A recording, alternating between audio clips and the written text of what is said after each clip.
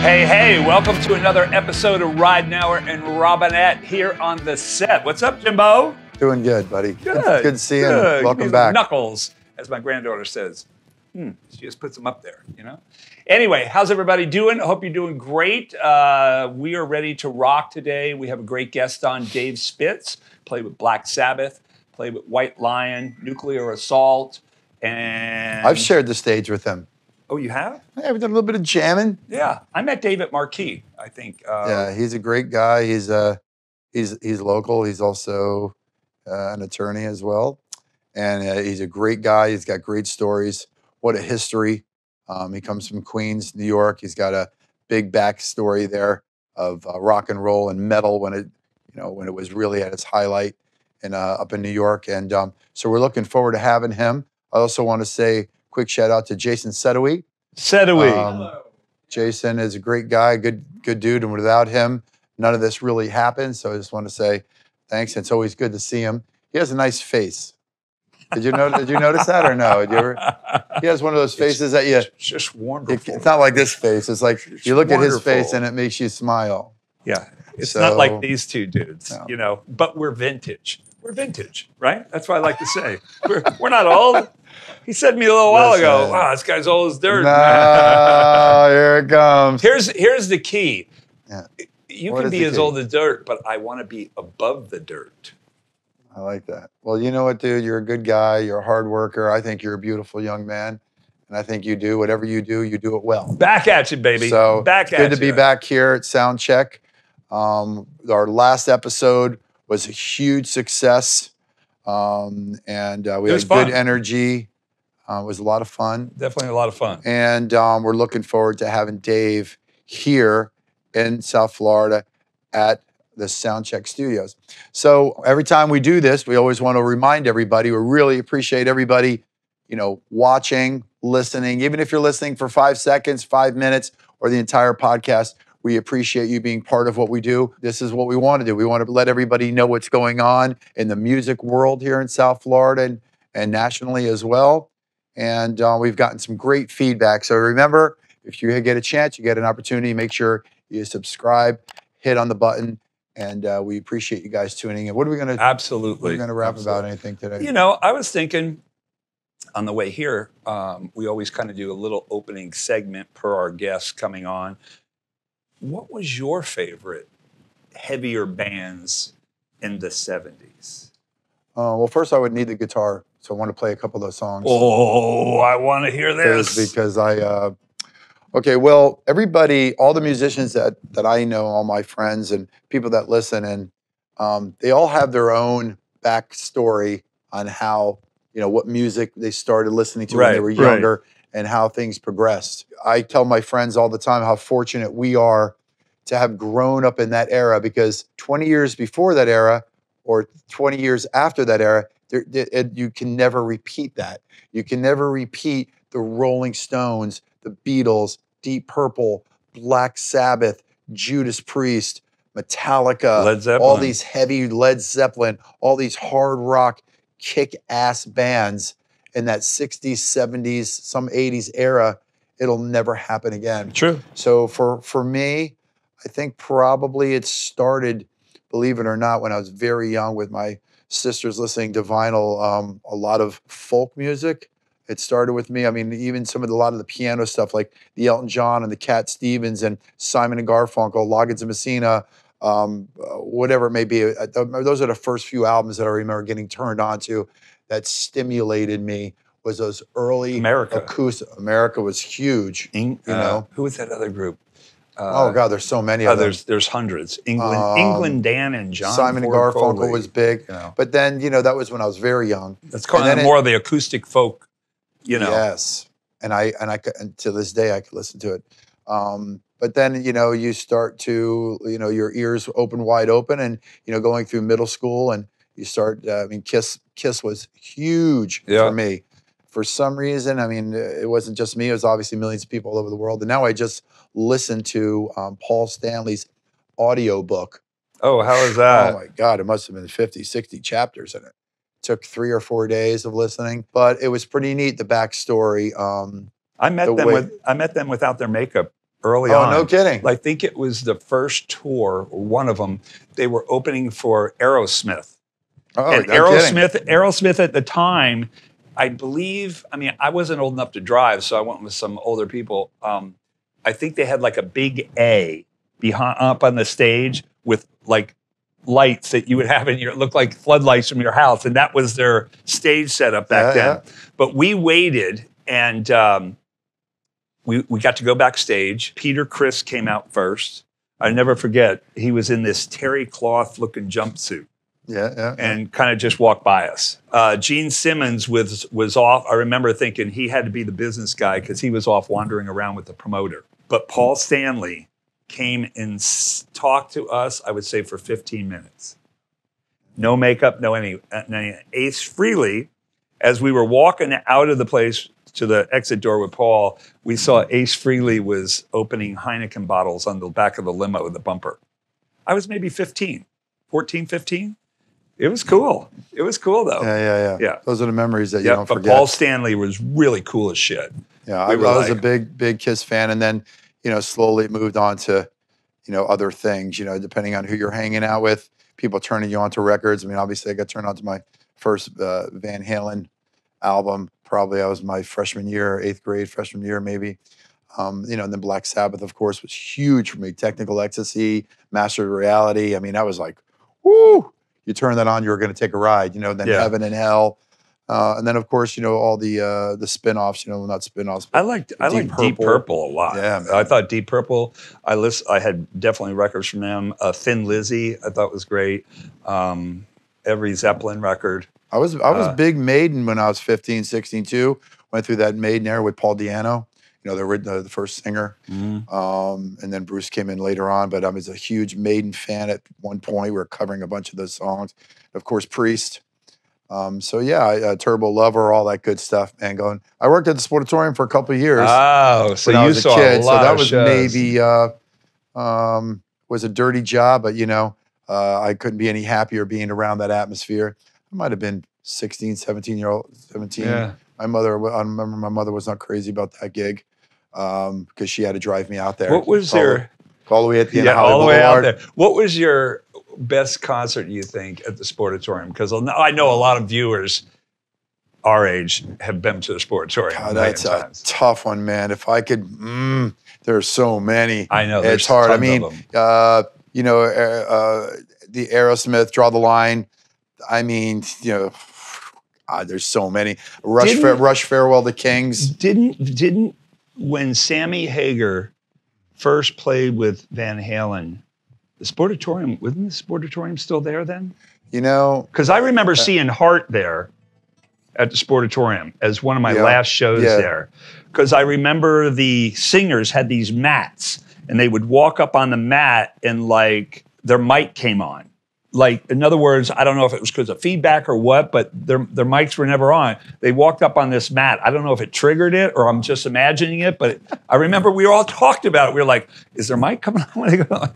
Anyway, I want to say, where was the first concert with Sammy Hagar and Van Halen? Because I remember he didn't sing Jump, but he brought some of the Dolphins up, I think. I watched all those Sportatorium? interviews.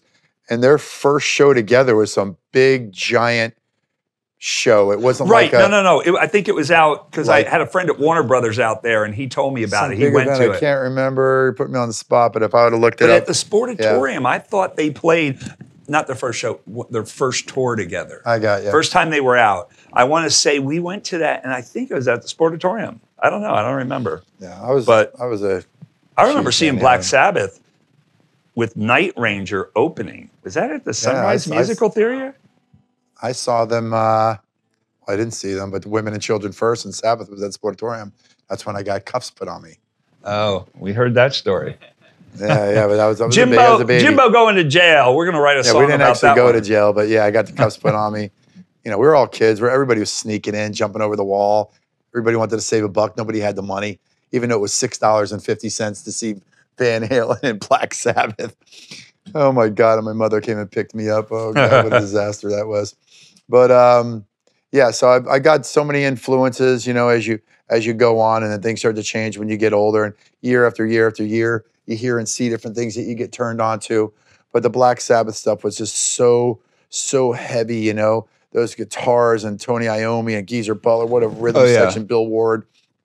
I mean, you know, it's life-changing for me. But my heaviest show down here, I think, was one of my first shows I ever went to. I think my dad took me and my brother to see Canned Heat at FAU. Wow. And then our first real concert was Grand Funk Railroad in Blood Rock. Your brother mentioned that one. Yeah. And that's, what's his name? Mark Farner? Mark Farner. Mark Farner? Yeah. We were like, that dude we were was a rock sitting, star. you know, it might have been Pirates World. We were sitting in actually bleachers. And I remember, you know, all these people were under blankets on the ground doing everything you can imagine. And me and my brother were just sitting there like little kids going, what in the hell is going on? Mark Farner walked out, put that arm up in the air with all that hair, and the whole place went ape shit. And we were like, oh, we're definitely doing this. We're definitely doing this. He just kicked ass. It was scary. He didn't stop. He was a front man with a guitar like nobody's business. Yep. He had that Epiphone with the duct tape over the hole for feedback. They were playing through, what were those big amps they used? West amps. They were guitar amps and bass amps. Grand Funk Railroad. Anyway, we are going to have a great show with Dave today. We're just kind of reminiscing about some of the heavier groups and some of the locations we went to see them. Glad you're all tuning in, and stay with us. We'll be back in a little bit with Dave Spitz. Look forward to it. Take care.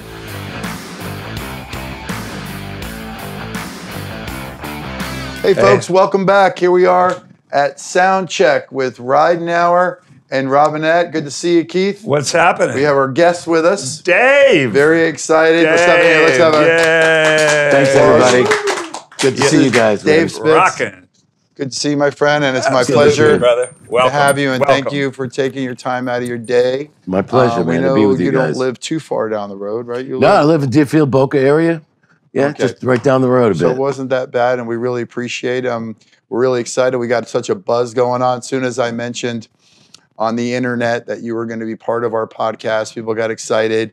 I got some messages through Messenger. I got texts. People want to ask questions. They don't want to get up in your business, you know, because the history is there. Right. The first thing I could say before we even go, because there's so many questions that we have, we're going to try to get most of them out. Isn't it crazy that in this area in South Florida, when you think of rock or hard rock, when I was a kid, because I grew up here, I know you grew up in the Queens, you grew up north, but when you grew up down here, it was kind of like Queens, where there was a place on every block to play, like heavy. You could go to tons of clubs and hear wide open guitars, Marshalls, metal, cover bands. SVTs, come on. SVTs, come on. Ampegs, whatever, you know. Right, thank you. And now, because we're still in the music business, let's face it, there's a small handful of places now, isn't there? Yeah, there's quite a few less places than there was even going back 15, 20 years. I've been down here since law school, since 96, so 27 years. You've been here obviously much longer than that. You know the scene down here much more than me because you've been doing it longer here. But you're right that there's only a kind of a handful of places that do our kind of heavy metal, hard rock, whatever you want to call it. You know, you don't have to label everything, but there's less places to play, really, for sure. And we're going to start from the beginning, and we're going to move through, because when you started, I'm going to guess late '60s, early '70s. I mean, that's when it was hot. There was so much going on. So tell us a little bit about, you're from Forest Hills, right? I was born in Forest Hills, Queens, outside of New York City. But when I was 5, we moved outside the city. My father was an attorney in Manhattan. My mother was a teacher. I come from, professional family in that sense, intellectually wise. But we moved, when I was 5, when my brother was born, we moved to Rockland County, which is like original suburbs, about a half hour north of the George Washington Bridge. So I grew up in Rockland County. It's actually a town called Haverstraw, which people might not know, but they might know Stony Point, Orangeburg, Muncie. It's very famous for the Revolutionary War. George Washington, long story, whatever. It's famous for there. But we also, since I was 2 in 1960, we had a house up in White Lake, New York, in the Catskills. So people know that. Vacations, we had a summer home up there since I was 2. And that's interesting because the original Woodstock in 1969 That's right. was 1.5 miles from my house. The guy whose land it was From on. Catskills? Catskills, Yeah, White yeah. Lake, New York. Yeah. That was called Woodstock. I mean, we won't get too far off the track here. Yeah. That's But okay. it was called Woodstock because the festival was supposed to be in Woodstock, New York, where Todd Rundgren, people know he had a studio there. Anyway, but soon before the concert, hundreds of thousands of people started, buying tickets. So right before the show, a couple of months before the concert, they actually moved the site, the venue, to White Lake, New York, to this guy Max Yasgur's farm. It was like a natural amphitheater that goes up on a hill. Everybody's seen that. I'm talking about the original Woodstock, not the ones later. Not 69. August of Not 68. 1969. 69. August 1969. So anyway, long story short, the guy whose land it was on, Max Yasgur, he was my milkman. He used to drive up and deliver milk in the early 60s. And they used to put it on the front there with the... A little metal thing. With the grass. So anyway, it's an interesting part of my history because Woodstock was right down the street from my house. So I really didn't grow up in New York City. We grew up a little bit outside the city, and then the Catskills. We spent a lot of time there. So you were there through your teenage years? We had that house like 50 years. So when was the first time that what hit you to start picking up the guitar, either bass guitar or whatever it was? Tell us a little about how that started and what influences you had at that time. Okay, so backing up just a little, I was just, luckily and born naturally musically inclined. Right. I played clarinet, classical clarinet since second or third grade. I was classically trained on that. My parents, were music lovers. My mother used to play a little piano, but not really. My father, if you'd ask him, what do you play? I play the phonograph. But music was always on in my house 24 hours a day. I grew up with that. It's in my soul. I was born with it. And I was just, gifted enough to have a lot of natural talent, musically. But I was classically trained with clarinet. And then that eventually went into, jumping ahead when I used to have this guy, Pee Wee. His name is Steve Weiss, and the people up in the mountains will appreciate this. And the people that know me, he named everybody. Originally, I was named Piggy, and then he changed it to Beast. Changed to the Beast. Yeah, so everybody knows that's where that came as the from. Beast, right? How did he come up with that, though? He just named me one day, and then it became more true over the years because my hair just grows from every pore. Right. I got a deep bass voice. It's the way I play. I attack the bass, we've jammed together. Yeah. So the Beast just really fits me. And I've had that way before any of these football guys that call themselves the Beast, whatever. Oh, yeah. It was I shared the name with some other people. But you know what? I always thought you got the name from playing. It was really from playing. Really did, but I was playing, I did start playing bass. So anyway, from clarinet, this guy Pee Wee used to babysit for me. He was several years older, and he turned, at a very young age, he turned me on to Cream, which was my all-time major influence, among many others I know. Jack Bruce was the reason I play bass is because of Jack Bruce. No kidding. Yeah, that's my original idol, if you want to say idol. So, but there's other ones too. We can get into that if you want to know.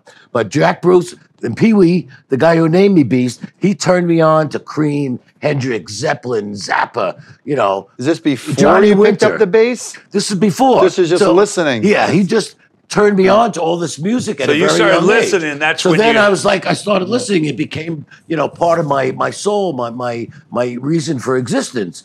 And then I kept, telling my dad, I'm like, Dad, I want to play guitar. So he brought me home like a cheapo, like a $12 acoustic guitar from Lafayette. I don't know if you guys, Lafayette was like Sears back then. And I took like 4 or 5 lessons at a local place in Samsondale, which was, close to where I lived there in Haverstraw in Rockland County.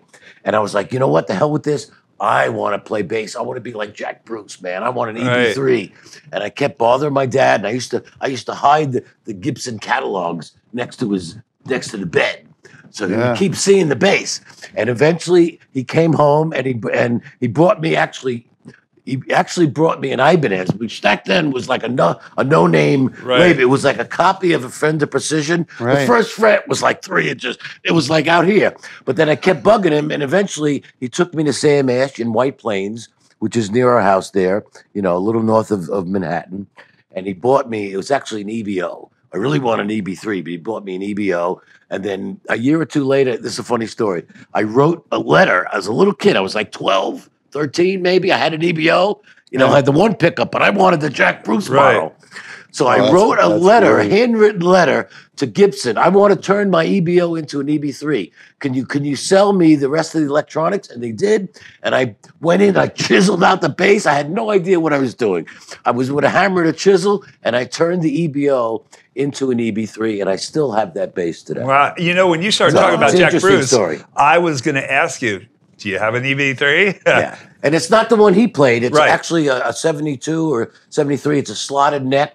He had a bunch of them. He had the longer neck. Right. This one was actually a short scale bass. I didn't know the difference. All I knew was I had an EBO. I turned it into EB3. And I got so good just teaching myself. Because remember, I had, natural training, from the clarinet, but that had nothing to do with the guitar. Right. I had a couple of lessons. And I had a couple of neighbors this guy, Jay Riley, that played guitar, and we used to jam together. But I just really, it was a natural thing for me. I really just picked it up, and I started just teaching myself. And back then, we just had cassettes. No internet. No internet. Come on. We had reel-to-reels. So you would slow the reel-to-reel down to learn the parts. I had more stereo equipment than anybody you ever met. Because my father was a lawyer. Half the people couldn't pay him, the clients. They gave him equipment.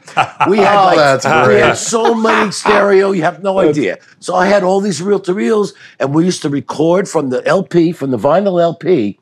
We used to record the songs and the albums onto reel-to-reel, and then we would play it back half speed and figure out all the Exactly, yeah. Right, so that's how we did it. We didn't have any pitch shifters. Yeah. You guys, we were similar in age, so you know what I'm talking about. So that's, I'm blasting through a lot of these early years, because you want to get to a lot of stuff. Tell the people who don't understand about the EO, the EB, the guitar. EBO 1 and 2 and 3. Well, the Gibson EBO was the same thing. It's like an SG bass. Yep. Everybody knows SG guitars. Right. Tony Iommi, Todd Rundgren, Clapton used to play them in the early days. That's just called an SG, and they called it an EBO. Electric bass 0. It's -0. Okay, so the EBO just had the one giant humbucker pickup. It was a monster. Crappy bridge, just basic electronics. There was no active, no batteries, it was just a passive instrument, but it only had the one pickup. But Jack Bruce's bass, the EB3, had the big pickup, and it had a little skinny pickup, and then had a more advanced electronic system with like a 3 or 4-way tone switch and a volume, tone, and the rest of it was basically the same thing. It just had a second pickup and that, but I wanted to be like Jack Bruce. And so like I said, I ended up, they mailed me the stuff together, and I chopped away at it. The pickup was in the wrong spot. That's some old school shit right there, buddy. Right. So I got out my chisel and I chopped now you have the your shit. bass, you're listening. You're learning songs. Right. Now it's time. Let's get a rock and roll band. You have to meet some cats. Exactly. And start playing, let's say, in the garage, the warehouse. You find a guitar player. You find a drummer, one of your first bands, cover band, I'm assuming. Yep. And you try to start getting gigs going. You become 15, 16, 17. You got to play some local clubs. Mm-hmm. Move us forward a couple of years and tell us about some of the cats that you played with and some of the cover bands and how it excelled into the later years. Yeah. So, like I said, I had an early start, and I was just naturally gifted. Thank God, whatever. And there was this other guy, Stephen August. They called him Augie, and this guy was like the hottest guitar. It was way older. I don't remember. Several years. Remember when you're like 13, someone who's like 15, 16, 17. They're older. That's like a lifetime older. They don't even want to talk to you, let alone play with you. Right. But this guy, Augie, was the greatest guitar player in like 5 counties. And my other friend, Jay Riley, who played guitar, who lived 4 houses down, we used to jam. We were to Cream, Hendrix, Johnny Winter, all these Zeppelin, all these. And we used to jam and had the reel-to-reel, learn all these songs. And he was friends with this guy, Dennis Zagarisi. They call him Zag. Zag was best friends. I can't remember remembering all this. It's so New York. This is totally New York. So Zag was best friends with the older guy, Augie. So they jam with me, and they're like, you got to see this guy, Dave, the Beast. He's like a little kid, but he got a Gibson EB3, and he plays amazing. So they started, I went to his house to meet him. I was all nervous one time. And he's playing all this like amazing stuff, and he had girls coming in and out of the place, and he was, I don't want to get too lewd, on your program, but yeah. You know, he was this an older is the guy. program to do it. Is he? Oh Okay. yeah, we got to get dirty on this program, buddy. Okay, I didn't what do you know. think? We got subscribers. They want to see the show. Okay. So, Well, I got a lot of dirt. That's okay. So I'm just fucking anyway, he had girls coming and going. I went to meet him, and he was like, "Yeah, nice to meet you." So we ended up jamming a little bit, me and him, and the other guys. He had a little MPEG Astro, something, I forget the name of it. And we just jammed, like, me and him through his amp. We both plugged in, and he, like, couldn't believe how good I played. So then we started setting up jams, because I lived in a house, it was like a townhouse thing, in this big circular community called Village on the Green. We had a carport. We didn't have a garage. So when you pulled in the driveway, it's like a townhouse, right? But it was open. So it was like, there wasn't a garage door. You just pulled in. It was a cover of it. We had one of those. There was a room above. Yeah. So we started setting up jams in my little carport. Now, my mother, like I said, my parents were total music fanatics. But originally, I did want to play drums. My mother wouldn't let me play drums. Too loud, David, too loud. But she got lost anyway because I ended up having everybody play with all the drums over in my house. Right. Okay? So Augie used to come over in the little carport in my garage, and we used to jam, and all the people from all in the community. neighborhood would come hear the would music. come over. Yeah. So we used to jam there, and then we started playing like some high school parties and just people's private parties. And there were like a lot of these older bands, guys that were like more seasoned guys that I used to go watch that played at the high school and not clubs. I was way too young. No, I These were just parties, high school parties, you know. We used to love those parties, man. High schools or whatever. That's where I really honed my stuff. So the first band after the thing with Augie, then I started meeting, you know, a couple of years later, guys my own age, 6th, 7th, 8th grade. So my first band was called Rockside. And it had me and Jack Sino, this other guy, Paul Martino, who could actually sing Ozzy, and this drummer, Ira Sokolsky. I actually remember their names. Ira lived in my neighborhood. Me and him used to jam. We were really into Jethro Tull. I didn't mention that before. We used to jam on Tull. And we had another guy that lived in our development, a big heavy guy called Harris Pickus. That was his name. And he was really good, but he was like a weirdo. So me, him, and Ira used to jam, but I ended up forming this other band called Rockside. Was really my first band. And we used to play at all these different private parties, and we would play at the high school, and that was really my first band. We used to do Hendrix, Sabbath, Johnny Winter, Alice Cooper. So this would be, late 60s? No. This is like 70, 71, 72 maybe. Okay. You know, or like so then you're playing with these cover kind of bands. thing. Eventually you become of age. I'm guessing back then 18 might have been old enough to start drinking cocktails and playing at some of the bars, right? 18 Yeah, maybe? well, I skipped 2nd grade. I was like a smarty kid. So I got to college when I was 17. I was a year younger. So when I went to college... So you continued your education. Oh, absolutely. I've never stopped my education. I've never... The one thing, here's the thing. Good question. Yeah. My parents, like I said, they were total music lovers. They recognized my talent from a very young age. So they were always behind me. But they were also professionals. Lawyer, and my mother was a teacher. Yeah. David, you're great with music. You have to continue your education. That's the most important thing That's in beautiful. the world. So you can always do your music, but you must continue education. Maybe you'll go to law school, you know, eventually one day or whatever. But they never pressured me. They just said, you have to continue education no matter what. But they were always totally, absolutely supportive of my music. That's great. As long as you stayed in school, they would... Forget it. I would have been dead by now. They would never let me quit school. And I am a total, absolute believer in education and music education. I teach at different schools around the world. When people ask me, I've done School of Rock. I've done the Rock and Roll Fantasy Camp. I've got instructional videos. So you always give back throughout your... I have to. I'm going, right from our interview, I'm going to teach a bass lesson today. Right from when we I leave didn't here. know you offer private lessons. I'm accepting more students. Anybody out there? I am looking for more students right now. Look, I'm not going to be here forever. We're all, human and mortal. I want to keep passing it on. Look, I have instructional videos that have been out since 87, 88.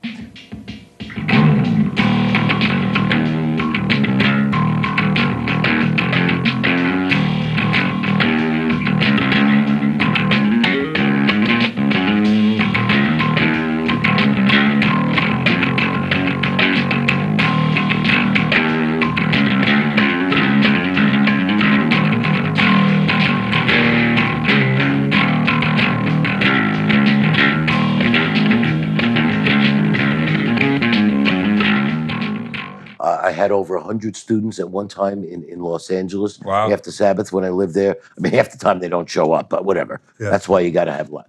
And love teaching. I have to pass it on. I have so many things that, because we can get into this with some other questions, but rock and roll is a very simple art form. When you compare it with not even painting and that kind of thing, but just music-wise, jazz, classical. I mean, that takes much, much more knowledge and experience and discipline, and technique too. and discipline. It's okay, funny, so nothing against rock and roll. Don't get me wrong. Oh, yeah. It's a simple, the basics, the fundamentals is the word of rock and roll. It's simple. But because it's been done so many millions and millions of times, what are you going to do to make it different? What are you going to do to make it special? Absolutely. It's all about style. You must create your own style. I like And that. that's the Remember hardest. that one for that's you the hardest kids thing to growing do. up. You Yeah. got to steal from everybody else that you love. I've been doing it for 50 years. You got to steal riffs and ideas and make it your own thing. whatever. You got to make it your own. That's why when people come see me, look, I never toot my own horn. You guys know me. We know each other a long time. Yeah. But when we're on an interview, it's important for people to understand. You have to make it your own, and you got to be special. When I get on stage, you've never seen anybody play bass like me. Right. I'm not saying I'm the greatest or anything, but you've never seen that before. Well, you've created your own style. I've created the beast Yeah, style. I'm going to get into that later because I Okay. got some things to share. Okay, so we got a little off track there. No, So that that's was okay. the first It's all good. band. Then I went to college. You went to college. So while you were in college, you went to college upstate too, right? I went to State University of New York at Geneseo, which is Right. up Rochester, in between Rochester and Buffalo, way upstate New And York. while you were in school, you continued to play. Were Absolutely. you playing with cats at the college? I met or cats. or you keep playing with your old buddies? No, I was gone. I was 7 hours So away. now we're getting into your We're getting to later teenage 75. years. 75. 75. So you met some cats at college. Right, Did, I did was you there dig earlier. in deeper? Did you dig in deeper? Did you hone your chops? Did you have your bass in your dorm? Were you just thumping? Because that's where I'm wondering where those years. Because let's face it, Yeah, you're playing the bass and then you play the bass. right. So there's that time where someone recognized something special was going on. Yeah. Because there's 100 million bass players. That's but true. then there's that something. Now Right. but I don't want to jump the gun. So now you're in college. You're playing with cats in college. Still playing in cover bands. Exactly. That's what happened. I'm there for an education, like I said, but I'm doing my music. Soon after I got to college, I met some guys right away. It was a band called Freeway. They were already playing. A couple of the guys were enrolled in school. A couple weren't, were just local guys. And they had a problem with the bass player, and they kicked him out. I met this guy, Eric Ferreri, was a great guitar player, big tall guy with a mustache, an Italian guy. He was there at college. We met somewhere on campus, and he says, look, I heard, I used to jam like acoustic. I had a couple of acoustic things going because I used to play a little acoustic guitar and a little lead back in the day. I don't do much. Yeah. You know what I mean? So we played at a couple of local bars, and it's a funny story. We tried calling the band After the Rain, and then they ripped the sign off the door and they changed it to Spitz and the Dudes. Right. This was an acoustic thing. So anyway, through the acoustic thing, just me and a couple of acoustic guys, this guy, Eric, came up and he saw me. He goes, I heard you really play bass. I'm like, yeah. I ended up joining Freeway. Now, these guys were playing 2 to 3 to almost 4 nights a week. About 3 nights then. It became kidding. 4 nights a week. Bars, Colleges, high schools. You already had an agent, these guys, because they were established a year or so. Freeway. I love that. Let me ask you this. So when Yeah. you join with these guys, they're already playing 2, 3, They 4 were times playing. a week. But did you have to learn more commercial type classic rock stuff, or were you able to keep doing Cream and Hendrix and everything like that at all these bars and clubs? Good question. They were doing some pretty heavy stuff. That's why I kind of was drawn to them. Sure. I mean, we did, whatever. We did the heaviest stuff that was popular then. Yeah, right. I mean, Which is what? Deep Purple, Grand Funk Purple, Railroad. Grand Funk. I mean, it went even beyond Thin that. Lizzy and- No, we never really did Thin Lizzy, although I loved them. I can't even remember. We did like everything. Yeah. But I kept pushing for Blue Oyster Cult and Sabbath because I was into Sabbath and Blue Oyster Cult, and those guys were too. And then we used to do I can't even remember, bro. I can't even remember. Yeah, so you had the. Yeah, I just was played curious. popular stuff, but we always mixed it in Right, with the heavy. a little heavier stuff that the other local bands didn't play. Right. Okay, and the other interesting point of this, Freeway, which was from there, everybody knows Billy Sheen. We're friends and brothers. Yeah. You know, he was in the original Tallis. He was from Buffalo. Yeah, And my school was near Rochester. So we would play Friday and Tallis would play Saturday or vice versa. We played all the same clubs in the whole tri-state area. So me and Billy go back way. I mean, Billy's like an amazing, you know, you guys know. Yeah. Different style than me. Right. He's Billy, I'm the Tallis is Beast. old school, man. I remember that name when I was in high school. So I'm just saying, because people that are watching this, you know, oh, you're from upstate, you know, so they will know, because me and Billy come from the same, you know, scenes back up there. Yeah. But we started playing, and I was going full-time to college at the time. And then I think after in the third year, we got so popular, we had an agent, Peter Morticelli, who booked all the even bigger bands than us. The bands called Duke Jupiter, and I can't remember the names. You guys down here, people wouldn't know. But they were really... A lot of Long Islanders down here, though. They were really popular bands. And, you know, so this guy, Peter Morticelli, they called him the Pelican. Shout out to Peter, because he comes down Everybody's here. got a nickname. It's like watching Yeah. The Sopranos. Like a pelican. Little Buzzy, you know. He's a snowbird. He comes down here like 10 minutes from here. Anyway, we saw how good we are. We had a great singer, this guy, Mike Freeway, who rest his soul. Oh, so they named the band after him. Yeah, and well, he passed away. Mike Okay, Lindsay, got it. whatever. I don't know how they got the name. Okay, Anyway, I love that name. Anyway, by the way, he died Freeway, a couple but- of years ago. Okay. But anyway, we got to be to wrap this part up, because we've got a lot more to cover. You know, we got so popular and the band was so good. We had we put on a great show, and I was just becoming more of a beast then. That was really your question, Jimmy. Yeah. You know, I was really honing my craft. It was the first real gigging band, you know, other than just a few high school places. The first gigging band that I was in, we were playing steady. So in my third year, I dropped down to part-time status in the college because we were playing 3-4 nights a week. And I continued. I never stopped. I kept going. I went like one extra semester, and I graduated in 1979. But we just kept going, and the band kept getting bigger and bigger. So eventually, I'm like, you know, what's going on? We got to write a couple of songs. I was like impatient. I'm like, okay, well, you know, we've already done this cover thing. I was already looking to the future, although I always wanted to go to law school, and that was my plan. That was never out of my mind, law school. But I'm like, I've got talent. I'm better than anybody, the other guys that I've seen that I play around. This band's good. What's next? What's happening next? So this is the difference between, if I me didn't and the other interrupt you, guys.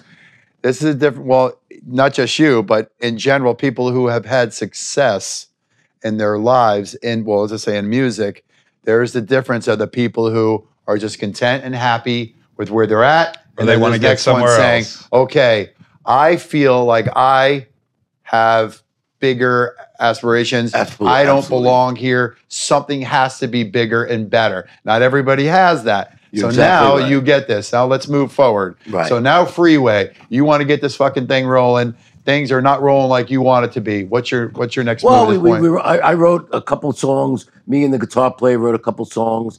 We actually printed them on a 45. We sold them to the shows. Nothing was happening. I got to a point where I was On a just like, 45.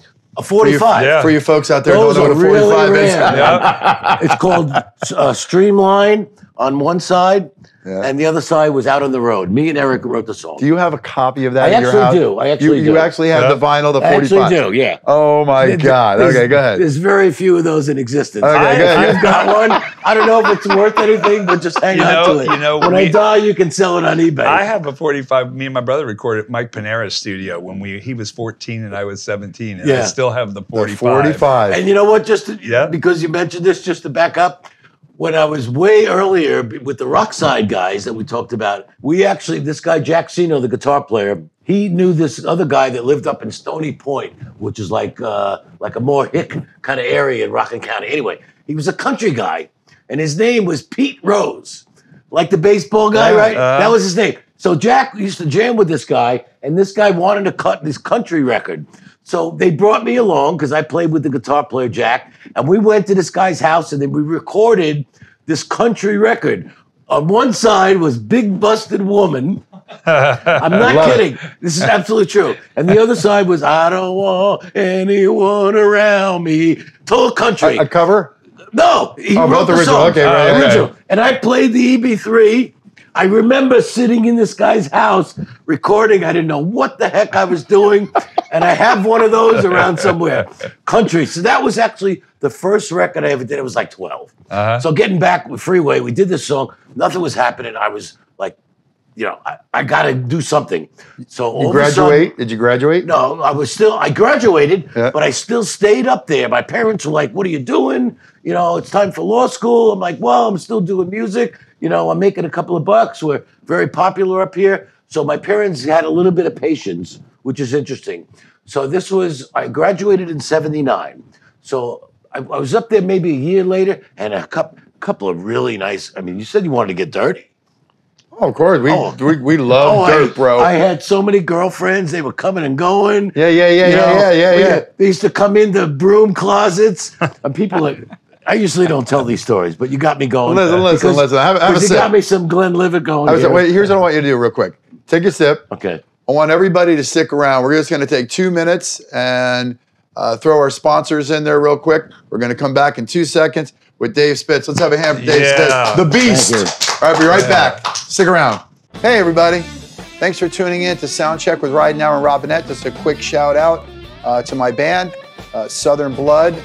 We've got quite an extensive tour set up for 2024, playing all over South Florida. You can check in at southernbloodband.com. Southernbloodband.com is our website. You can go to our Facebook page, Southern Blood Band, or you can go to our Instagram page and see where we're playing. The momentum is really going great.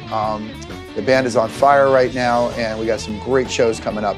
So make sure you check that out, and we appreciate it. Once again, thank you for tuning in to Soundcheck, and make sure you subscribe. Thanks. Hey, welcome back, everybody. Here we are at Soundcheck. We're back. Ridenour, Robinette, Sedoui, and Dave the Beast Spitz. Yo. Really excited to have him. We're glad that you came back. Make sure that if you love this podcast, or even if you think it sucks, hit on the subscribe button, because that's what we do. We hit the need subscribe you. button. Thank you so much. Dave, once again, thank you so much for being here. I'm really excited. This is the first segment. What a ride we're having so far. Yeah. So take us back. When we left off, you were basically coming towards the end of college. You were in Freeway. Right. And tell us what happened to the demise of Freeway, or how it ended up. Okay, so I was just getting really frustrated. Like I said, we wrote a couple songs. We were just playing clubs, and this was just not enough for me. I had to move on. I had to get into the next level. I had to keep going. I believed in myself. You got to believe in yourself. Otherwise, no one's ever going to believe in you. That's what the life is all about, no matter what you do. No matter what you do, you got to believe in yourself, and you got to put yourself out there, and you got to be motivated. You got to wake up every day and say, what can I do to keep moving forward in my life and get where I want to go? So that's where I was at this time. We were playing a lot. So anyway, I get a call, and my brother was still back, down in New York in Rockland County. And he was getting plugged in. He was starting to play guitar, and he met some other guys, and he met these. We was out at a club one night watching the band Zebra, which was very popular from Rockland County in New York, where we were from. He was out, and he ended up meeting this guy, Gerard DeMarini from Brooklyn, and Walt Wildman Woodward III was the drummer. And they were in a band called Americade. Anyway, and I'll try to keep it short because we got a lot of bands to cover here. Anyway, he met them, and they were hanging, and they were getting rid of their bass player. They were coming out of Brooklyn. These two brothers had a lot of money, God bless them, and they had all kinds of equipment, and they were original band, and they were looking to make it. They wanted to get a record deal, and that's what I was looking to do.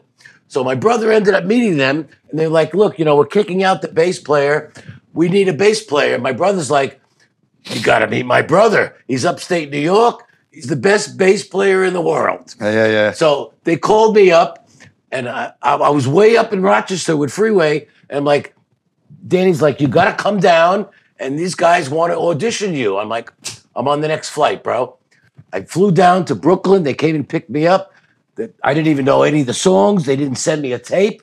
In this instance, usually they give you a tape. You learn the song. I didn't have a clue. A tape. A tape. Cassette. Yeah. I did not even have a cassette. I knew nothing about them. You couldn't look them up.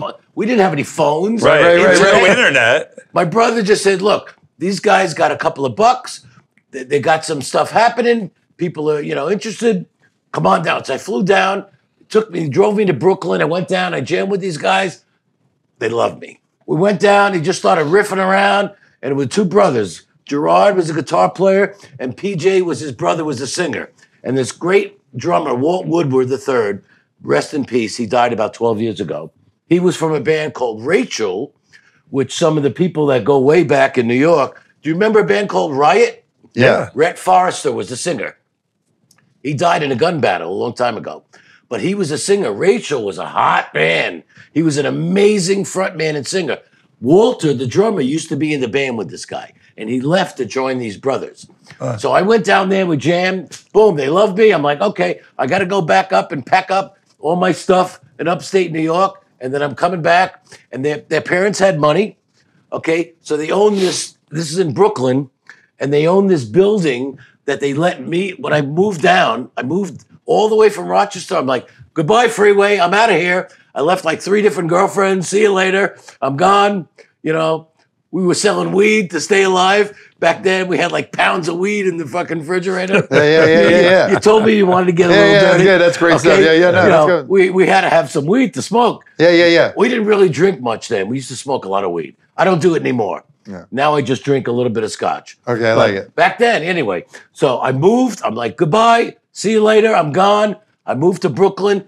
The brothers' family owned this building in Queens, which was right next to where they were in. They lived in Bay Ridge. Oh, I remember. Fancy schmancy. They lived on the water with a boat in a mansion. I'm like, this is great. And they're going to pay us like $65 a week just to play. Cool. You guys are going to live here. We own the building. It's all rented. But the basement you guys can have. So they gave me and Walter, the drummer, the basement. We called it the Rock Dungeon. Me and Walter lived in the Rock Dungeon, and it was dark. There was like 2 light bulbs in the whole place.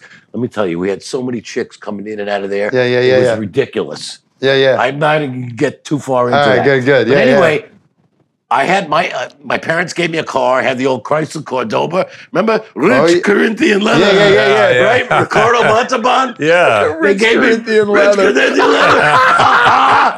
So I had a car. So we used to drive like 15 minutes from the Rock Dungeon to their fancy place, and we rehearsed there.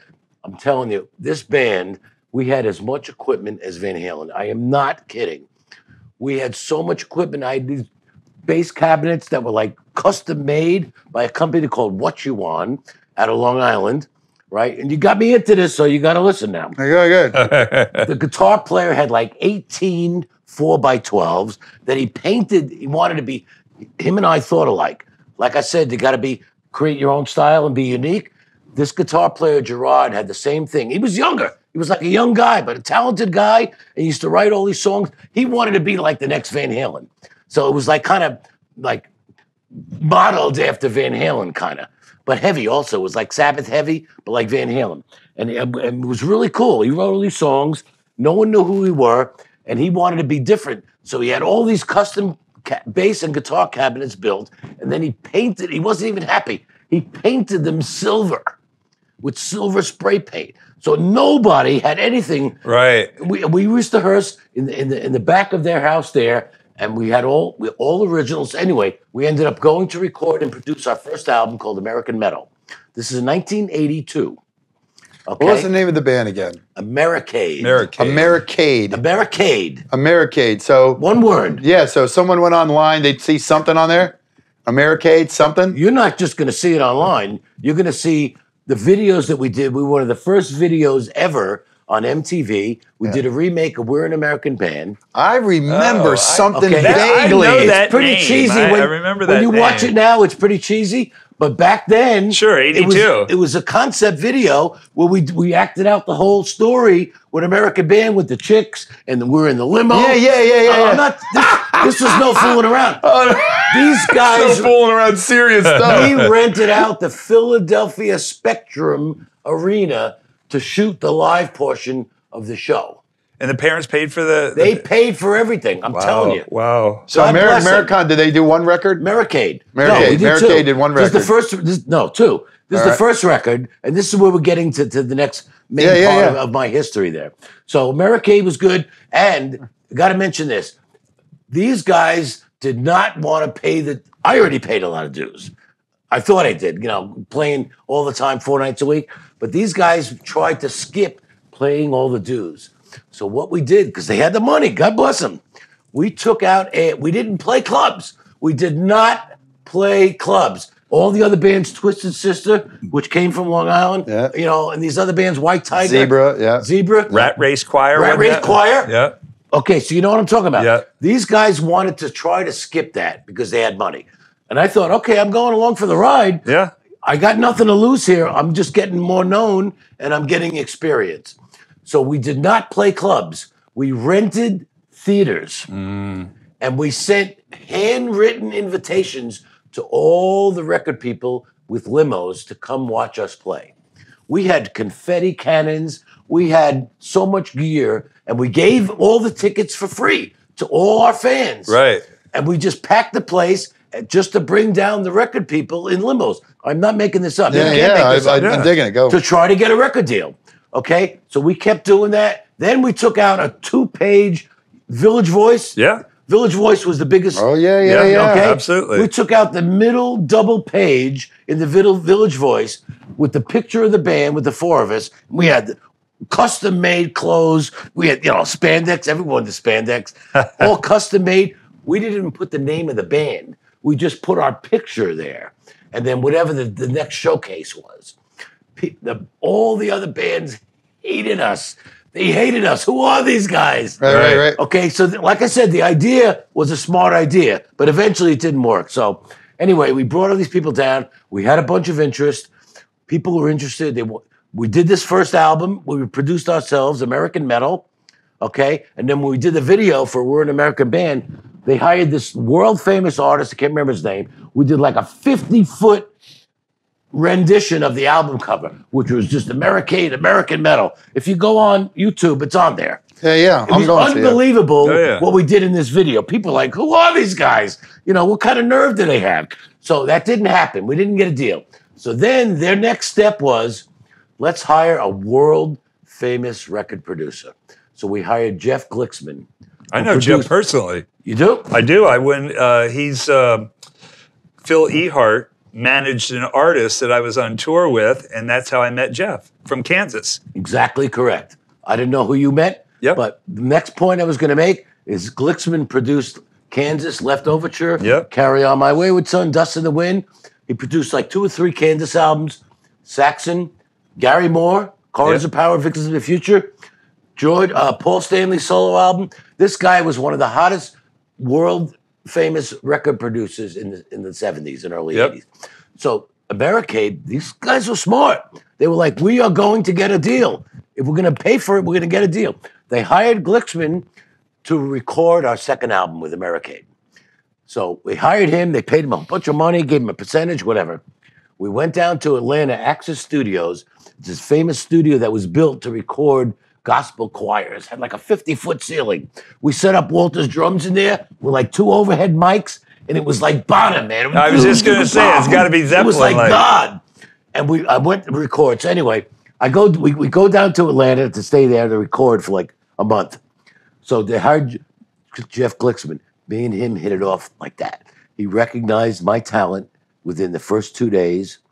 We got to be buddies. He realized, and I hate to say this, he realized that the singer was just not quite the right guy. Right. And we had a bunch of really good new songs. They were really good. They were heavier, too. Anyway, he had brought me in the back into his office, Glicksman, the producer. And I shouldn't really be telling this story. But I usually don't tell this, but I'm going to tell it today. That's good. We like that. For you guys. We like that. Cool. Okay. Because Gerard, he'll probably end up seeing this. Because I'm still friends with him. Anyway, God bless him. But I'm sure he understands. Anyway, so Glicksman had brought me into his office, and he says, Beast, this band is great. You got a good look. Everybody, remember, our hair was like up to here. It's not like these days where it's just all one length. you know, your hair was like this is before White Lion. You had to get final. You know what I mean? This was final net. We were spray it up. Aquanet. Aquanet. We That's what it were was. one of the earliest hair bands. It's even before Motley Crue and all these, you know, the L.A. schmoes. Anyway, Glicksman brings me in the office and he opens up his drawer and he pulls out a piece of paper. He goes, Beast, these are all the greatest singers in the world. Picks up the phone. He goes, who do I start dialing? I'm like, you can't. The guy says, PJ is his He's brother. the guy. It's his band. The money. That's where the money's coming from. His brother. It's not, you know, he was really into it because he loved the songs, but you know, he just felt that something was a little missing. So anyway, we record the album. It's called Rock Hard.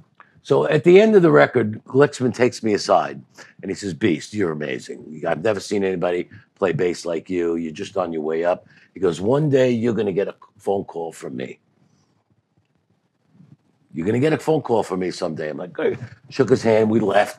We did shows. Nothing ever happened. He calls. Me and the drummer left. We had another band, New York, whatever. Nothing, doesn't even make worth mentioning.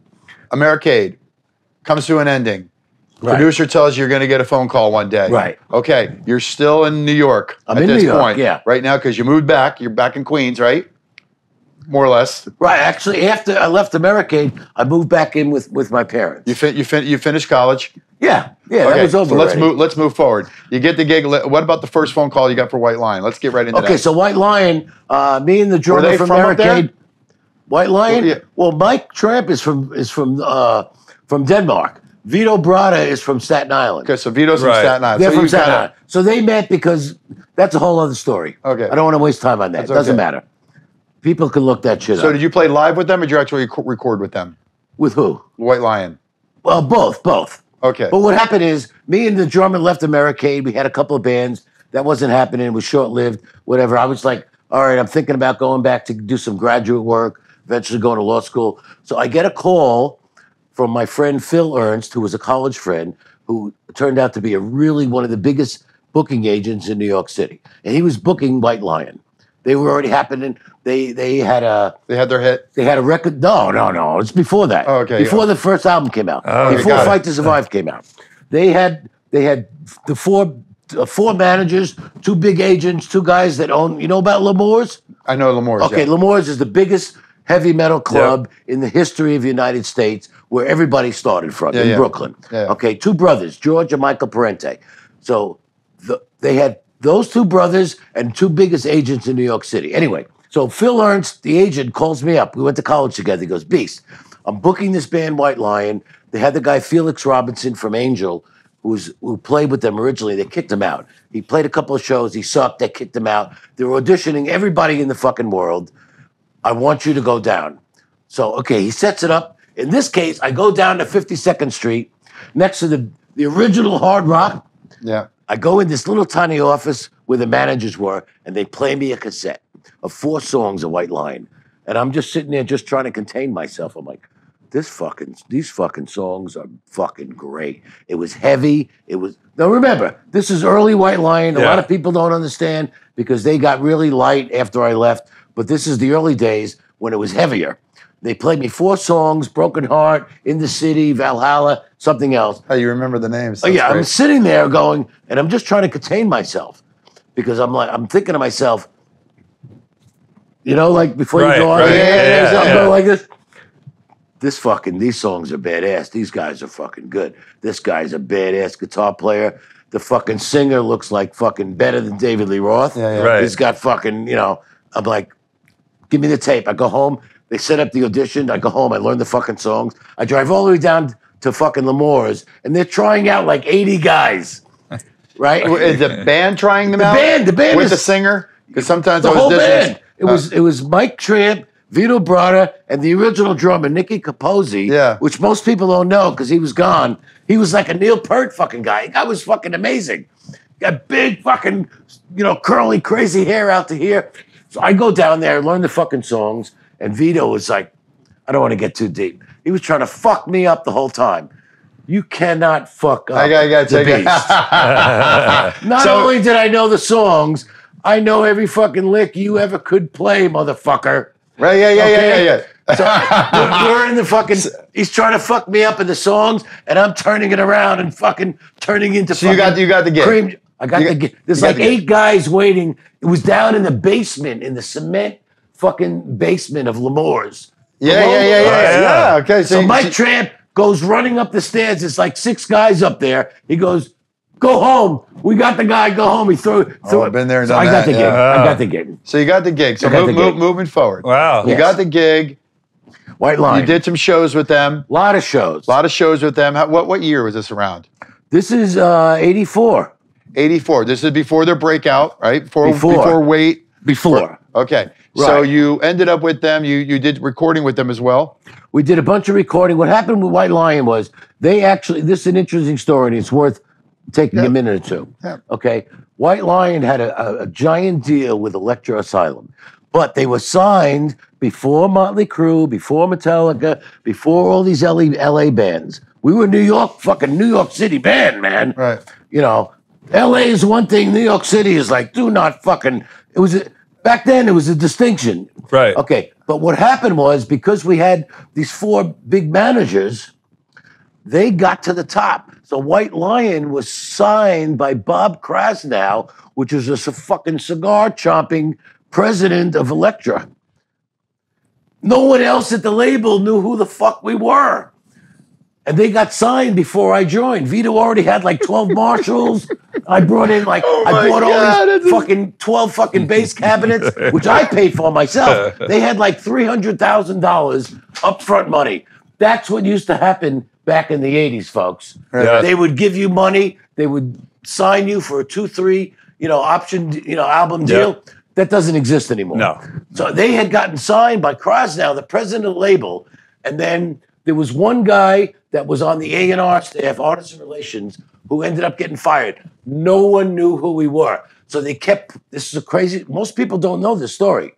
And I joined right after they got signed. They kicked the other guy out. We were fucking playing because we had these big agents. We were opening for Twisted Sister, Crocus, Blue Oyster Cult, fucking Zebra. We were blowing these fucking guys. God bless you guys. We were blowing everyone off the stage.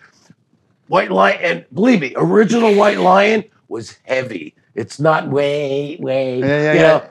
Children Cry. God bless them. They had a bunch of top 10 hits. Children Cry. That was the after other I left. God bless them. Whatever. I'm just saying. I'm backing up. This was heavy. White Lion was fucking heavy. Vito was playing. He was bending fucking strings and shit. Anyway, they put us on the road with all these guys. They kept kicking us off the shows because we fucking were blowing them away. Here's a funny story. Crocus. We ended up. They got us a gig to open for Crocus, and they were filming it for an MTV live concert at the Hartford Civic Center in Connecticut. Arena, okay? So and we used to fucking do the fucking, kiss you, We had the whole show down. We were fucking, even as a warm-up act. So I remember that. The singer from Crocus was sitting on the side of the stage. He was fucking biting his fucking fingernails off. We were so good. I'm telling you the truth. No, it's great. They were filming it for MTV. We were fucking so good, we blew them away so much, they had to refilm them, Crocus, at another show. So then they kicked us off. Anyway, we're playing, we're doing all these things, but we didn't. What happened is Elektra dropped the band. No one knew who we were. They kept postponing the release of the album, Fight to Survive. If that album, I could never prove it, but if Fight to Survive would have come out when it was supposed to, I, in my heart, feel that it would have been way huger than White Lion ever got. I probably never would have been in Sabbath. It would have been a whole different timeline for my life, and probably for theirs too. But it didn't happen that way. They kept postponing the release of the album. Then they dropped the band. They're like, we're not giving you the fucking masters. You got to pay us back for all the hundreds of thousands we gave you. So here we are in this behind the 8 ball, and we're out there, and we got a buzz going. We're blowing people away. They're getting us gigs. We're playing all over the place, getting thrown off tours. So then our managers had to try to find us another deal to pay back Elektra to get the tapes to release the fucking album. Right. Was the album already released? No. Well, eventually. So this is what happened.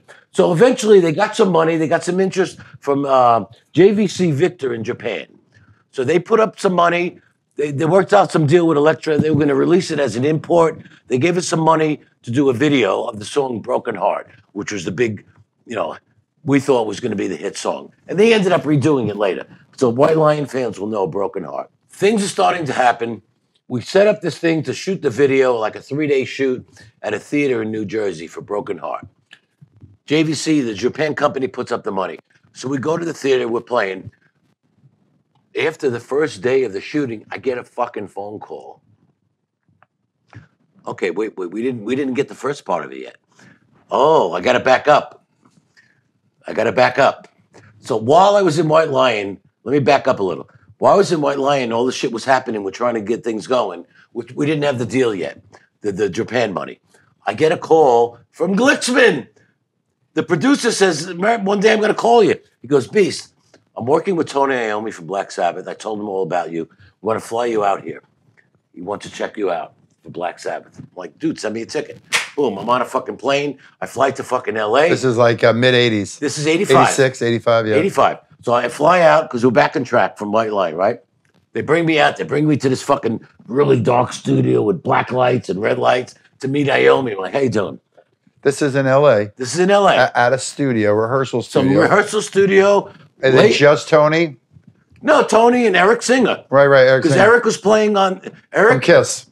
Right, no, that's much later. Well, from Badlands. Yeah, go ahead. Eric was and that's how you met Ian Gillan, by the way. I mean, not Ray Gillan. This is how you met Ray Gillan. I discovered Ray Gillan. Okay, but I'm saying... Another story. But I'm saying, this you played with Eric. Way before Ray Gillan. All right. Way before. This is Iommi doing demos for his solo album. That was what it was supposed to be. So Eric Singer was already at Lita Ford, and because Randy Castile left Lita Ford to join Ozzy, whatever. Right. We're all connected. All right. So they bring me into the studio late at night. It's me, Tony Iommi, Eric Singer, and Jeff Nichols, the keyboard player. Okay. How you doing, Tony? And look, I grew up with Sabbath. Of course, I guess I was a little nervous, but not really. Right, because you knew I was the tunes, right? I knew every fucking note Geezer ever played, and Jack Bruce, and fucking Entwistle, and Stanley Clark, and Chris Squire.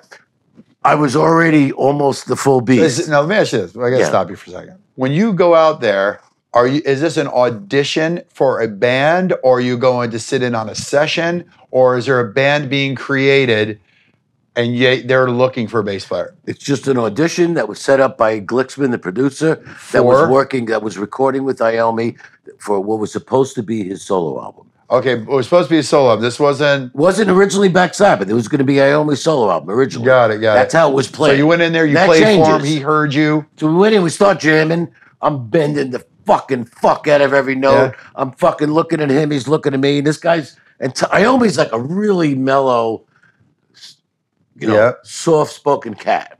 Okay. And he's looking at me like, who is this fucking guy? I'd never fucking seen anybody play like this guy except for fucking Geezer. Geezer, yeah. And I'm just fucking wailing. I got my fucking red Spectre. And we just hit it off for the fucking first second.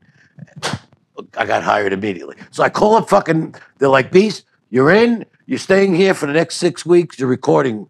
So I had to call up White Lion, and they're back in New York waiting for me, because I told them I was going for this audition. Right. So they canceled gigs, they're waiting for me, I'm out there, I record the whole album, it turns into, it was supposed to be all the greatest singers in the world, Dio, Halford, Ozzy. It turned into Glenn Hughes becoming the singer and calling it Black Sabbath featuring Tony Iommi. Most people know the story. Yeah. Because the label wanted it to be Sabbath. So I'm out there, and Tony Iommi is engaged to Lita Ford at the time. She's in the studio the whole time. So she's watching me and Eric Singer as the rhythm section play. So when we finish the tracks, the basic tracks, she hires us to do her album. So I call up White Lion, hey, I'm going to be here another month. They're fucking hating me because they're sitting at home twiddling their thumbs. So anyway, Lita Ford story, I go out there, she fired like 3 producers. She showed up like twice, she was all fucked up. We left. Me and Eric left, I went home. So I'm back with White Lion, jumping ahead to where we were before. So I'm back, we're playing, we're at the video, we're filming the video in Jersey at the theater. After the first day, I get a call from Tony Iommi and Don Arden. You know Don Arden? Yeah. Well, I know the name. Yeah. Okay, Don Arden is Sharon Arden's father, who managed Sabbath. Yes, Also Ozzy. owned Ozzy, Yeah. Jet Records, Elvis. I don't want to get too fucking. So you got the call, and now what happens? You they're go. like, Beast, we want Yeah. you to join Black Sabbath. Okay, so you got to go back out there. We're calling it Black Sabbath, featuring Tony Iommi. You're in the band. So now I'm actually in the middle of filming the video with White Lion. I got to go in at the end of the video And tell him. see ya. And it was a very tough This is decision. great. This is a good show. Yeah, yeah, Very good show. tough decision for me because these are my brothers. Yeah. Even Fuck though, all that. but This you know is an what? opportunity of a lifetime. Interesting. All right. Very tough decision because these are my brothers. I I get really it. believed in White Lion. The band was amazing. I really felt in my bones that this band, even though we got dropped, we're getting another deal. We got all the fucking elements. We got the fucking killer singer. Looks better than any singer on the fucking planet. And look, Mike Tramp was in a band. Listen, I want to tell you this. Let me tell you. I want to see the expression on your face when you turn the TV on and you saw them with their first hit. White Lion? Because I remember something that happened to me, something not similar to that. I'll tell you of a course. story about that. But I mean, you get the gig. Right, so I left. But I have to ask you. You get the gig, you start rehearsals. There's a vision. With you have Sabbath, a you mean? band. Right, with Sabbath. Yeah. Is Eric in that band? Is Eric in that lineup? Oh, absolutely. Oh, so Eric's in the Eric and I lineup. became like But Glenn Hughes. Glenn Hughes Yourself? Glenn Hughes became the singer. When we Right. recorded the basic tracks, even after they hired me, they flew me out, I recorded, I left, I came back. We finished the tracks. We did not know who was singing in the Oh, so there was record. no scratch vocal or anything. No scratch vocal. They did not know, because originally it was Iommi's solo album. It was going to be all Right. the famous metal singers in the Yeah, world. I got on you. his That didn't pan out. Right. They changed it later to become Glenn Hughes because Tony and Glenn had been friends for many years. They're all English guys. Right. So Glenn ended up becoming the singer, recording the vocals at a completely different studio outside of LA, Atlanta, or somewhere else on the East Coast. And that became 7 Star. Right. Ah, That okay. became the 7 Star Did you record. tour? Did you tour on that record? Of course. What, a year? Oh, for quite a while. So a couple of years you toured on that. That's a whole other story. I'm trying to get right to it. Okay. So what So you- happened is Glenn Hughes, who is I call him the Frank Sinatra of rock and roll, because Frank Sinatra is one of the greatest singers of our generation, Yeah. of our time. Okay. No one fucking sings like Glenn Hughes and writes songs. He's unbelievable. He's still crushing it. Yeah. crushing it. He just Crushing played it. He just did Black Country Communion. Black Country Communion. Okay. Yeah. Okay, and I saw him just a few months ago. Okay, so he became the singer on that record. But Glenn Hughes used to be, and he understands this if he sees this interview, he was a skinny, sexy fucking guy with the white outfits. He played bass, you know, Yep. pretty solid bass, Yep. and sang like God. Him and Coverdale used to switch off. Yeah. Burn, right? Yeah. Okay? Yeah. Anyone who knows Glenn Hughes and Deep Purple, he never fronted a band. And at this time in his life, it was just a bad time. He was way overweight. He had all kinds of other trouble, drug trouble, women trouble, all this other shit. And it was just a weird, unfortunately for me and Eric Singer at the time, it was a bad time for his life. So we did a whole pre-production. People know the story. I'm not going to go too deep. Get right to the Ray Gillen. I'm excited Okay, about the Ray so- Gillen because I love that guy. Well, Okay, I let love me tell you that story. So Glenn only lasted like 5 shows on the tour. We're out, the album's out, we do a video for No Stranger to Love, which is a ballad, which I always thought was great song, mistake. After fucking Ozzy left, and they did Born Again with Ian Gillan, which was a fucking flop. Several years later, Geezer left. Then all us young whippersnappers joined. We got this great, and we knew the fucking shit just as good as anybody else. The band was fucking amazing. Nothing against Bill Ward and Geezer. Those guys are the original guys. They're fucking legends. Okay? But they had nothing on us. We were fucking playing that shit perfect with a lot of heart and feeling. Me and Eric Singer, we were fucking kicking ass. But what happened was Glenn Hughes was just, it wasn't the right thing for him. He never just fronted a band. He was way overweight. He had the fucking lighting designer got in a fight with him, punched him in the fucking face. He got fucking, his throat was all fucked up. Jesus This is in all the Christ. Sabbath books.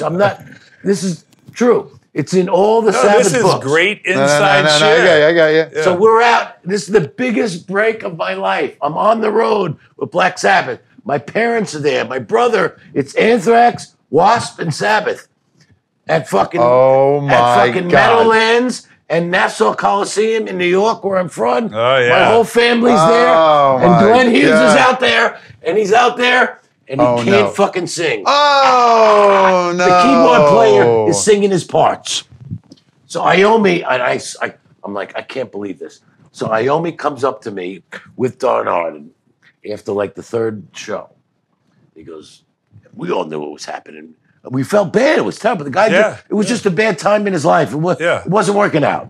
Meanwhile, we're on the road. It's the first new album with Sabbath in like 5-6 years. The album is doing great. The songs and the video are doing great. People are interested. It's getting a buzz. And this guy can't fucking sing. We're at the fucking arenas. So Iommi and Don Arden pulled me backstage one night and go, Beast, do you know any other singers? I knew it was coming. It was coming for sure. Dude, Ray Gillen was just like, oh my And I am God. I'm just a hired gun. So I'm like, yeah. Where did you hear from Ray? I'm going to tell you. No, you got to tell me. I have the right guy. You can believe me or What not. band was he in? Ray, I knew from when I was in White Lion. He was in a band with Rondinelli. With Rondinelli, who's still going. Whose whole family and his brother and his sister. What was the name of the band? It was just called Rondinelli, I think. It was him, his brother, his sister played keyboards. I saw them play one time at L'Amour's. Remember, we used to rehearse in the basement. So you got a hold of him. Tell me you called him. I fucking saw this guy, Ray, sing. I'm like, he's handsome. I'm like, who the fuck is this guy? I didn't know any of the songs. The band wasn't that good. I'm like, who is this guy? And I saw him one at a time. We were having a party. It was one of our birthdays in White Lion. We were at the Hard Rock, the first Hard Rock that ever existed in New York. And Ray was sitting at another table. I was at White Lion. We're having a birthday. I'm like, Ray, how you doing? So I got his number. So when they give me the call, they're like, Beast, you know any singers? I'm like, I got the right guy. So we found Ray. We called him up. And they wanted Ray to send an audition tape. He goes, I don't have any tapes. He was lying. He didn't want to send any tapes. He wanted to sing for Iommi in person. Right. So behind, Glenn knows this. Without Glenn Hughes knowing about it, we brought Ray on the tour bus. And we told Glenn, and he knows this, we told Glenn that Ray was just a good friend of mine. He was hanging out with us. And on the bus, he was singing with Iommi in the back of the bus. And we tried him out secretly. He wasn't really secretly. He had to be a child because when I met him, he was young. He might have been in his mid-20s. So yeah, we were all in like late 20s or whatever. Yeah. And he was totally unknown. Badlands didn't even come out yet. Badlands, that's a whole. I started that band. Okay, but years ago. That's a whole other fucking story, bro. Okay. So let's get right. Let's do this. I started that fucking. Let's do this. I gotcha. So Ray's on the bus. Okay, and this is the great story. The viewers will love this. So we got Ray on the bus. He's just a friend of mine. He's singing on the bus with Iommi in the back lounge. So we bring him secretly. We say, Glenn, we had a guy, Doug Goldstein. We called him Iron Man. We had him babysitting, watching fucking Glenn. So he was like snorting up the fucking world. Okay? And he knows that. Okay? And eating. One night at the studio, we ordered like 10 Indian dinners. He ate like every one of them. When we turned around, we were recording. So it was a bad time in Glenn's life. And he will attest to that. Although he's amazing and skinny now, it was just a bad time. Yeah, I got you. Okay, so anyway. So we're Ray auditions in the back of the bus. So Ray, we're in the bus. So then we bring him out and we're trying Ray out at the fucking sound checks when Glenn's not around. And all the crew knows, and I always like, no one fucking says Ray nothing. Killed it. He was doing great. Knowing his songs, I'm writing out all the fucking lyrics for him and shit, spreading out, on papers. Anyway, so oh my God. We're in Worcester, Massachusetts, where I lived. Okay, I lived in Worcester, Massachusetts. I didn't know that. Yeah. I lived there for 7 years. In Worcester. We're in Worcester. Yeah. And we're at the fucking hotel. Mm-hmm. And we're at we're partying before or after the show. I can't remember. We're in some fucking little hotel room and it's packed. I'm in one corner. Eric's in another corner. Ray's in another corner. And Glenn's in another corner. And all these fucking sexy bitches are there. And we're partying. We're drinking. We're partying. And I'm just like thinking, This is going to go bad. This is going to go bad, brother. At any minute. Oh my God. The one singer's in the one corner. So sure enough, I'm paying attention. Despite the partying, I'm like, I hear some chick go, look, that's the new singer of Black Sabbath. Oh, no. I do a beeline out. I get in my room. I lock the door. I call up Bernie, the tour manager. I'm like, Bernie, the shit has hit the fan. He goes, Beast, bolt your door. Put the fucking furniture against the door. Sure enough, it's like a Bugs Bunny cartoon. Whoosh, whoosh, the door is bending. No. It's Glenn Hughes. I don't open the door, and the next morning he was gone. And they told him, and then that was it. Okay, so now we canceled. Ray get the gig? We canceled a couple shows. We rented a theater in Worcester, and we pushed him out on stage at New Haven. And that was Ray was in the band. Okay, Ray was in there. How long did that last? Oh, well, then we tried to finish the tour as much as we could, but because Glenn Hughes was on the album, he was in the video. Legal hassles everywhere. No, it wasn't legal. It was just that, the ticket sales fell off because the whole thing got fucked up. Okay, so we ended up regrouping. We went home, then we went back to Europe, to England, and started working on the next album, Eternal Idol. Okay. So let me ask you this, because a lot of people had tons of questions to ask you, and obviously we didn't get to them today. Yeah. But we'll do another one. So yeah, right, we only hit part of the stuff. Yeah, too. maybe we could do another one. By the way, I want to. Yeah, ask we'll have to up. do a second part. Yeah. Because we only got to half of. I love that. Well, let me ask you this. I got to skip. Because a lot of people were asking me about this. Yeah. So once that you ended up finishing. Let's just get to the end of that. We'll finish that. Right. Okay. Whatever that era was, you ended up moving to LA. Correct. Right. Correct. How long did you live out there, by the way? I lived there for 8 years, 88 through 96. Were you there by yourself? Yeah, I moved there myself. Actually, moved there with another band called Leo. We're not going to get into that right now. You were playing out there. Of course, Also. I moved there for music. So Leo turned into me meeting Chris and Pelletieri with Graham Bonnet singing. With Graham Bonnet. Legendary singer. Graham Bonnet, one of the greatest singers. Nice guy or no? Lovely guy. Nice guy. Oh, another bad time in his life, alcoholic-wise. He's totally since straightened out. But we got along famously. We used to send Grant home to fucking work on lyrics, and he would come back, and it was like the fucking Beatles. This guy was an unbelievable songwriter and singer. It was like him and Glenn Hughes. Was he, or one of the questions you Unbelievable. you said earlier, was when was his favorite singer to work with? Yeah. My favorite singer to work with? Not Andy Mendez? Well, Andy, I'm singing with now. I love Andy. Just busting. Look, it's hard. Graham Bonnet? I've worked with some of the greatest, Yes. legendary Who'd you have the most singers. fun with? I don't know. It's hard to say, really. Dio and I, Ronnie James Dio, was not in Sabbath at the time that I was in Sabbath, but we ended up being very, very close friends. God rest his soul.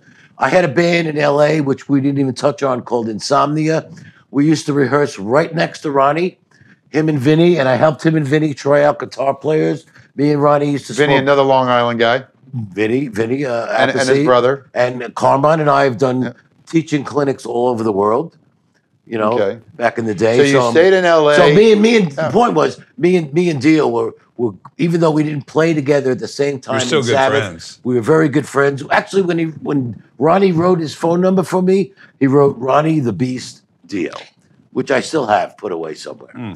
So No Ronnie, kidding. we weren't in the band together at the same time, but to me, Dio is the greatest metal singer of all time. Okay, so now you're in LA. Right. You finished out there. You were giving lessons. You were teaching. Maybe you were still playing with other bands. Right. What got you here in Florida? Well, I was doing karate for a long time. We didn't even touch on that. Maybe we can hit on that next time. I've been training traditional Goju karate for over 50 years. I'm a high-ranking black belt. I don't do it, much these days, but I used to teach classes of over 200 people. I was what was called Dai Senpai, which means top student in the class. I used to go to tournaments, and anyway, that's when were you doing that the whole time you were doing all of this stuff? Yeah, I started karate when I was about 15. So you were doing it the whole time. You were doing everything else, on and off, on and off, on and off. So you were always in good shape then, anyway. Yeah, I try to stay in good shape. Yeah. But the whole. If you look me up on Wikipedia, you'll see a little more about some of my karate history. It's not just Taekwondo, nothing against that style, but Goju-Ryu, which is hard soft style, is one of the 3 most traditional styles of karate in the world. And I studied with 3 of the most influential, legendary sensei, which means karate instructor or teacher, in the entire history of our planet. So I was just very fortunate. We didn't really get into any of that because we're talking about music. We're getting into it right now. Yeah. So you did it a little bit in LA. You moved to Florida. Right. When did you, but for the people that didn't know, he is an attorney. And we just, to touch on it before we close, I want to tell you, you moved to Florida. Is this where your parents were, by the way? Did your parents come here to retire? Yes, they did. Did you come after they came here to retire? I moved here, no, they moved here maybe a year or 2 before I came here. I came here full-time in '96 to start law school at Nova, Shepherd Broad Law Center. Nova in Fort Lauderdale. You decided you wanted to go back to law school. How many years did you have to spend there? 3 years, full-time law school. Like I said earlier in our interview, I planned on law school since I was before college. But then you did it. I did it. When I was 38, after Sabbath, after 8 years in LA, I'm like, it's just time. I'm going to law school. It's time for me to do it. Otherwise, I'm going to get too old and tired. I am doing this. This is something that it's in my heart. I want to do. I want to help other people. I want to support the law in the United States. And what makes us a civilization is law. That's what holds us together as a people, as a country, and as a civilization. And what type of law do you practice, or have you practiced? I do. Right now, I do civil, personal injury. I do contracts. Although I did do some defense work. When I first came out of law school, I was a second career guy. I didn't have any time to waste. So I did work for insurance companies as defense attorney, fighting those cases. But then I eventually switched over to the plaintiff side, and I've been doing that over 24 years now. And so you've been here for quite a while here in South Florida. So you kept playing. You've always been playing. I've known you for several years, maybe 15, maybe years plus. Right, over 15 When I first years. met when you were with Rick Bauer, I think I first met with you. Right. Let's talk about, before we close the house, I want to talk about what you have going on today. If anybody, you're still practice, but you don't practice full time, correct? Yeah, I'm practicing a little more part-time these days because I'm concentrating a little more on music. Plus, my mother was sick. I had to care for my mom. We had the pandemic. So, life made a few changes for me. But I'm full back in music right now. I've got War Pigs going, which is my Black Sabbath tribute band. Yeah, I was going to touch on that too. If someone wanted to use, would we want to solicit your service or tell anybody how they can get a hold of you if they're interested in your legal services? How would they get a hold of you? You just go to the Florida Bar site. You can find my information right on there. Dave Spitz. Okay. Just David M. Spitz. It doesn't say the Beast, does it? No, it does not say the Beast. Not on the Florida Bar site. Okay, real quick, War Pigs. I've seen several versions. I've been watching you play with all kinds of cats. Patrick Johansson, Rick Bauer. I saw you play with, what's his name? The other cat that you just mentioned. Eric English. Yeah, Eric English. Right. And all these different players. Yes. Right now, at this moment, I saw your lineup on the air, and I love Dewey, by the way. Something about Dewey. Steve Dewey's my man. And he's he's great. You meet him in person, he just doesn't seem like, Yes. he would be that guy. Yes. But when he gets behind a kit, he's just masterful. I turned him into a monster. You will, once again, you did it again, because he is fucking great. Because that's what I do. When I play with people, I try to make them better and then make me better. Push 'em. And make the songs better and make the show better. Andy Mendez, good fit. He's got that Ozzy style. Yes. He's also a good guitar player, a great guitar player. Although he does not play guitar in War Pigs. Well, I hope not. He only because sings. none of the singers because did. I do not play with 2 guitar players. I hear you there. I got to get rid of my other guitar player. I want that space. I use that space to use it or leave it. But well, that guitar player, the cat that you picked up from the Maiden tribute band, what's his name? Anthony Alfano, the Ant-Man. I like that. The Ant-Man. Let me also tell say you something. I love Anthony. He is the greatest communicator. We talk every day. We text. Really? He's super fucking motivated. I love him. I'm trying to get everybody else to be as motivated for him. He fucking started texting me at 7:30 this morning. I have to tell him, dude, the beast does not get up at fucking 7:30. Okay, Go on. and before we close, I want to say that we got to get a plug going there. I've seen hundreds of bass players in my lifetime. I have my own favorites, I have the ones that I enjoy listening to. And people don't realize in your era of growing up and how prominent, how big of a part bass playing was in that era. I mean, the last 10, 15, 20 years, bass players are mostly pocket players. They play by the pattern. Or back in that day, the bass was just held everything together. Guitars were prominent, but if you had a rhythm section, a monster rhythm section.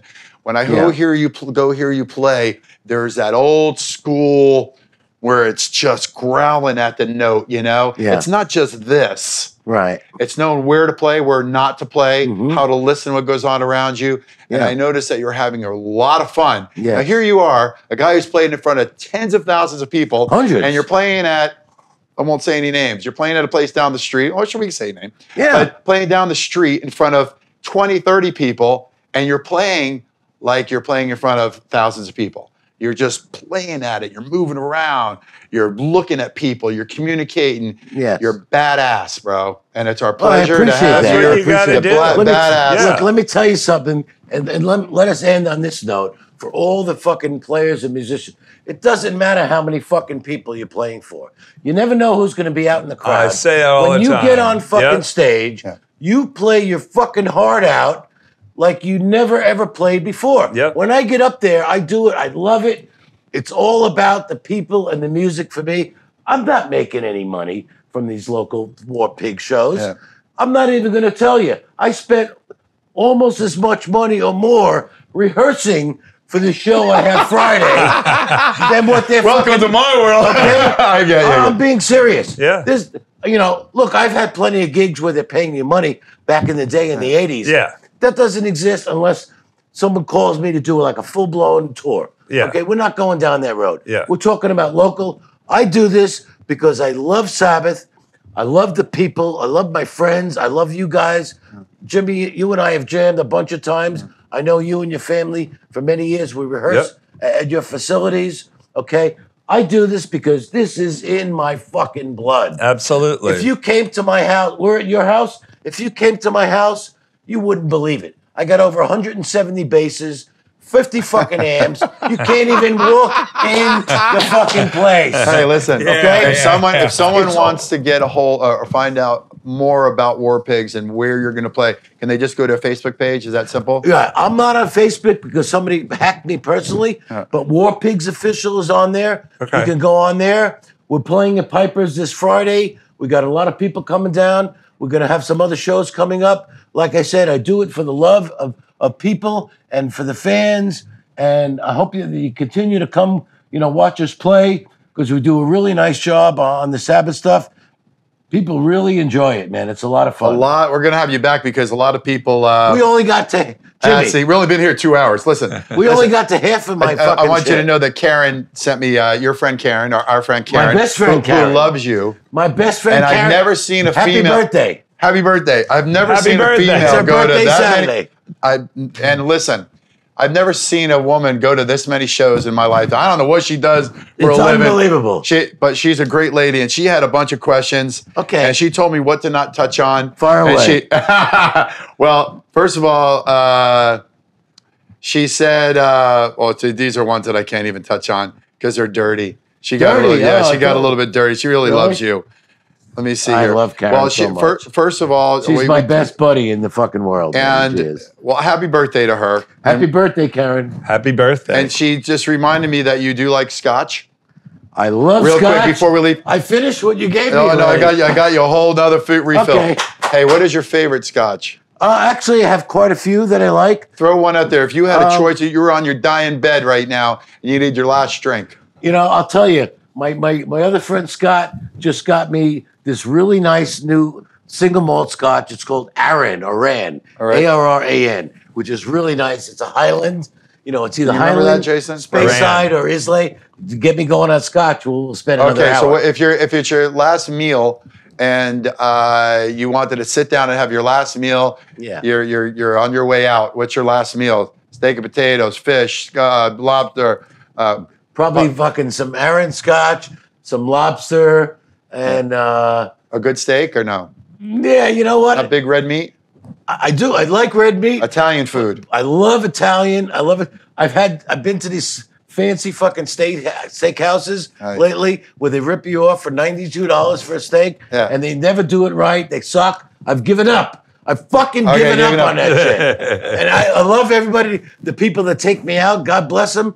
You know, they're spending like $1,000. We went there last week with some friends. Look, you know what we like? Zuccarello's. You know what Zuccarello's is? Commercials. Commercial. Zuccarello's. Yeah. I go there with my buddy David Lovett once a month. We go there all the time. Good friend of Do mine. you do sushi? Love sushi to death. Okay.